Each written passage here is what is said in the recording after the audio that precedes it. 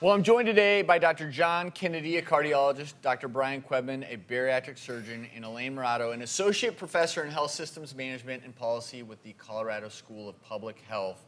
And in a minute, I'm going to be talking with Lisa. She's in the audience. She participated in one of the clinical trials. Welcome to all of you. So glad to have you here. I'm getting a lot of questions about this, as I'm sure all of you are as well.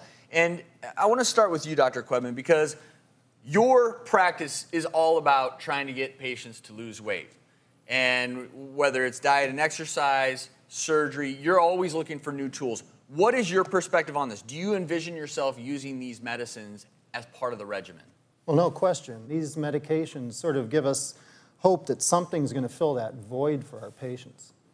So, Dr. Kennedy, you're looking at it maybe from the perspective of a cardiologist, a heart doctor.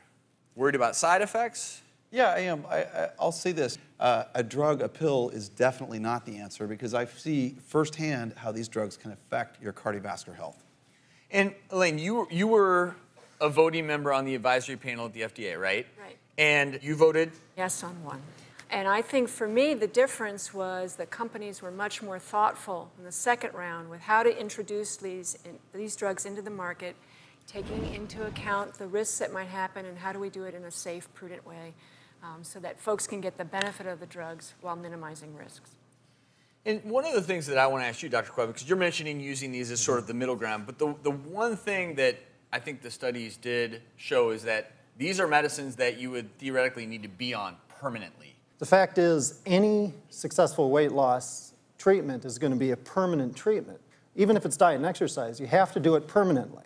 To me, the same as antihypertensive, something to control your blood pressure, is something you have to take the rest of your life. Once your blood pressure is down, you don't stop taking it. So with these medications, the real question to me is, what's the safety long term?